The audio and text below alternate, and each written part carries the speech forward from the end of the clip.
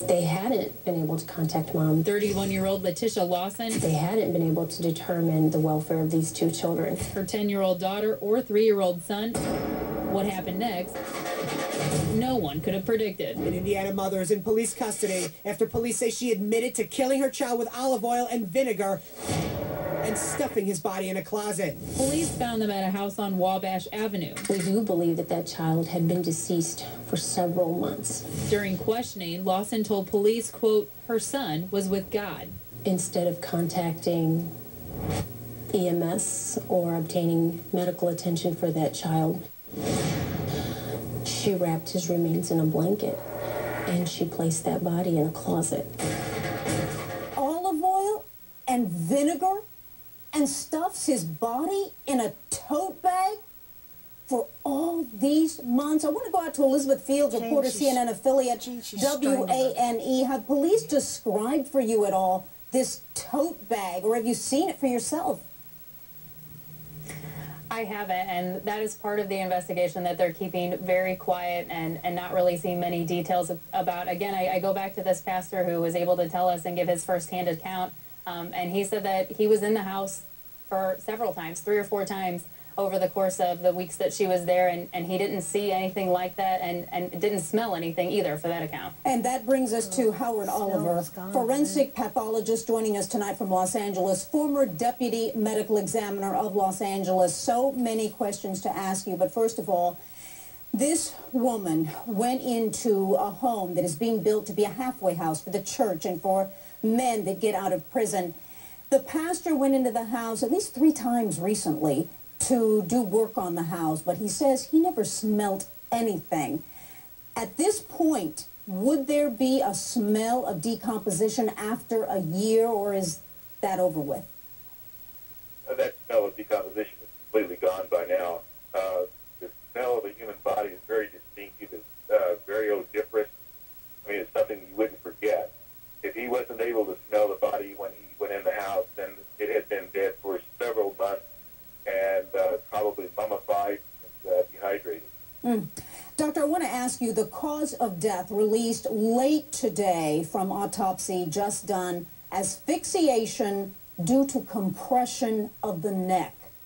Does that correlate with you to a baby being fed olive oil and vinegar Obviously not. until it couldn't breathe? Idiot. Not at all.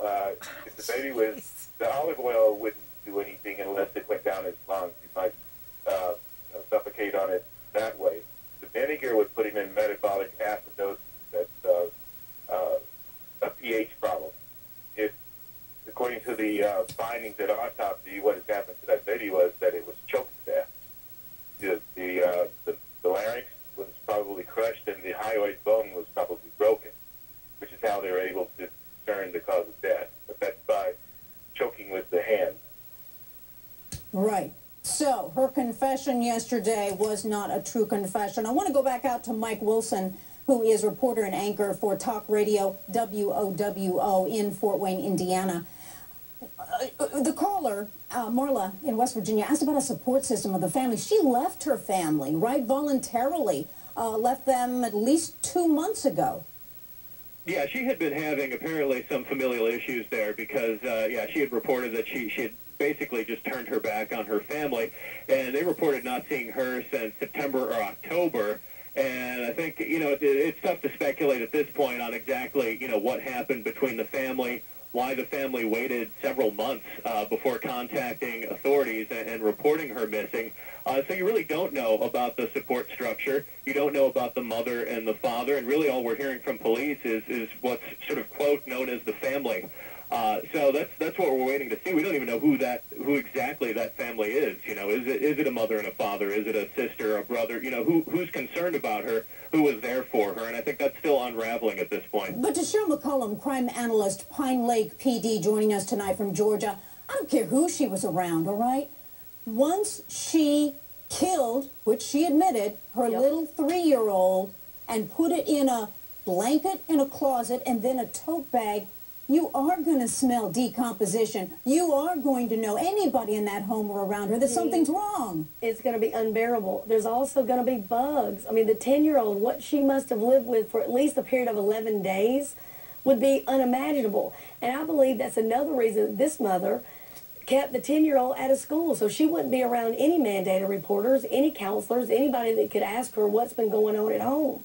This is a cover-up from the very beginning. She doesn't call EMS. She hides the child. She covers the child. She takes her child from place to place to place. It is deliberate. It is a cover-up from the get-go.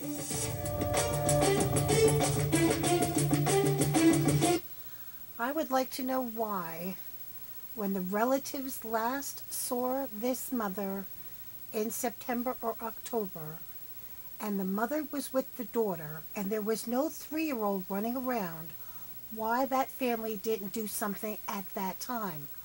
Although it would not have brought the child back, because the child was already dead back in November of 2009.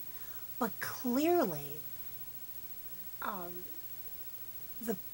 the family could have called the cops, especially because of the daughter.